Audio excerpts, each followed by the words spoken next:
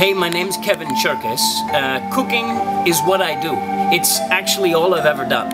I never thought I did it well. I just thought that it was a passion, and I wanted to continue to pursue this as a passion.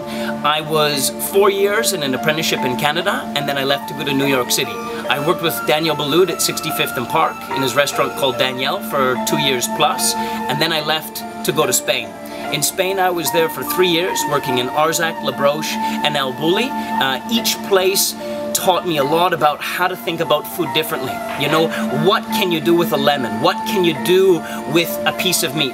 It doesn't mean that you're making chicken taste like fish. The goal was to be able to look at the possibilities and try to avoid anything from ever going in the garbage. After Spain, I went to Kuala Lumpur, Malaysia, and fell in love with Asia. I'd been in Kuala Lumpur when I was there for 2 years running a restaurant with Shangri-La, and then I went to Singapore for the last 4 years, continuing to run a different restaurant in Shangri-La, all of which was in fine dining. I got a little overwhelmed by the overwhelming fast-paced life of being in a city, because my job I've always thought was like Formula One, and when I left work, sometimes fighting and running all day became a little too much, so I wanted to look at building a dream and building an idea, and that was building a restaurant. So where better place to do it than in Bali?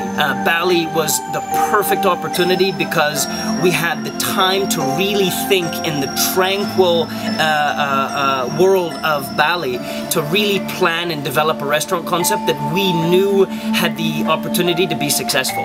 What we wanted to do was to use only 100% Indonesian ingredients, but focus mainly on anything and everything from Bali. So we scoured the land, the mountains, and the oceans, and looked at every product that comes out that was not only unique to Bali, but unique to the world of food.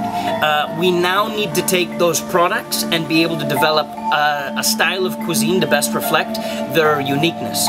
So we are doing local ingredients with Western cooking under the umbrella of our new restaurant scheduled to open in May and June. I cook because I love it. There's nothing else I would ever do. If I wasn't being paid to do it, I would still be doing it. And thank God I found what I really love, because otherwise the days are pretty long and pretty boring otherwise.